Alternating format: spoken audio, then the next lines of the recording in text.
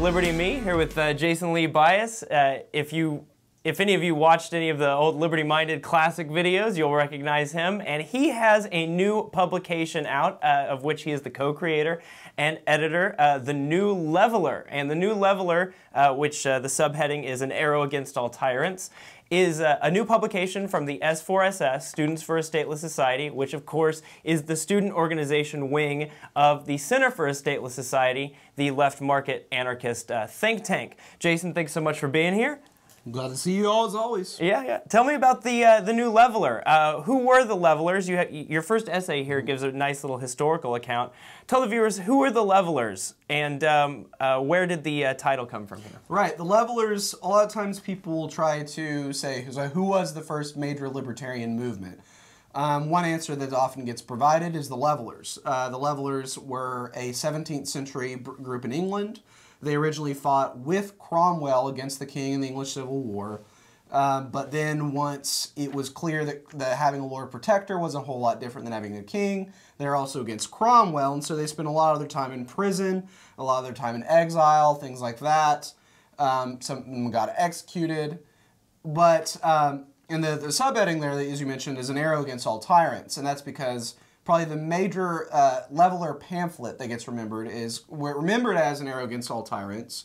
The full title was something more like An Arrow Against All Tyrants, shot from the prison of Newgate again into the prerogative bowels of the House of Lords.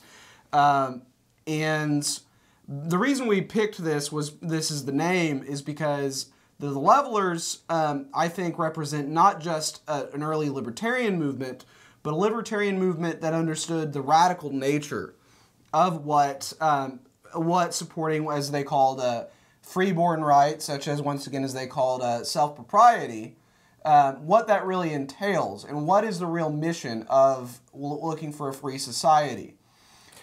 So they didn't like the term Levelers, though, right, or at least they didn't use it all the time. Why didn't they like the term, and why do you adapt the term? Right. The reason they didn't like the term, when they did refer to themselves as Levelers, they said the Levelers so-called.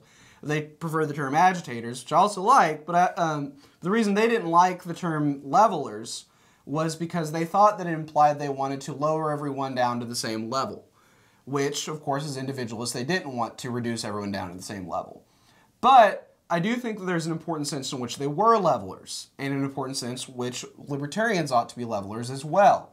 And that's that when you have a society of, for instance, they oppose the titles of nobility, and I mean, we still have that to some degree, even though it's not official, because what that does is it creates a separate legal status for particular individuals. In our current day, we have cops, the president, congressmen who can do all sorts of things that you and I can't do. And I think the important lesson for libertarians to remember is that we want to level away all those sorts of things that tower over us. And also, I think we can see that this is a society that has the state is the sort of society that also is going to create its imitators in the private sphere, and I think that's another thing that. Sure. So speaking of that, you've got a litany here of grievances, kind of, yes, and you go through the basic kinds of grievances that libertarians have with the state, but you also include non-public education and the workplace, things that libertarians or just individuals might think of as in the private sphere. Why do you think that those are deserving of your ire or your criticism? And yeah, why do they belong in here? Right. One of the things I say in there is, as I say that we have all these sorts of worthwhile goals like education, defense, having productive using our talents towards productive fulfillment. And those are twisted against us as institutions that don't serve us, but instead serve themselves.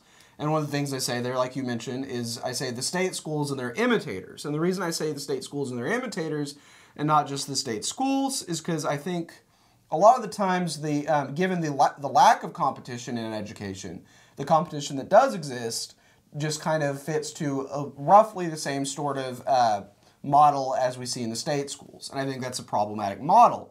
Because that model, one of the things it does is it teaches us to equate obedience and achievement.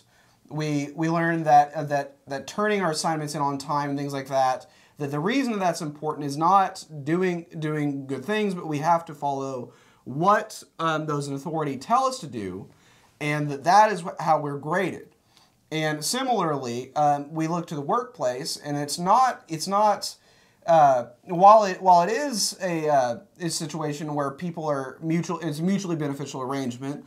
It's not always easy to realize that, because often it's similarly structured to the way we look at society in general as situations of domination. And one of the things I make sure to point out there is that I think that much of this is due to the fact that it's acting with this backdrop of state aggression.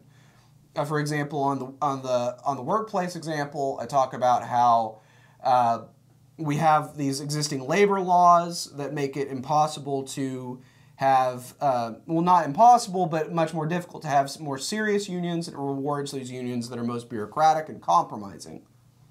Sure, sure. And you say that individualist anarchism is the word for wanting out.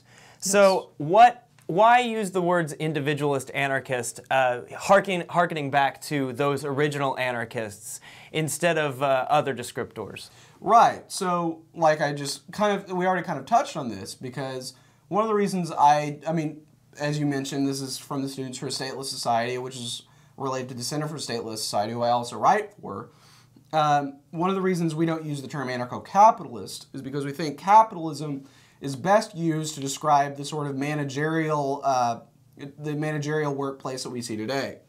And I don't think that there's any reason, one, to believe that that sort of thing is the sort of thing that can survive in a free market. And I also don't believe that the sort of person who considers themselves an individualist, as most libertarians do, should want to see that kind of arrangement succeed in a free market.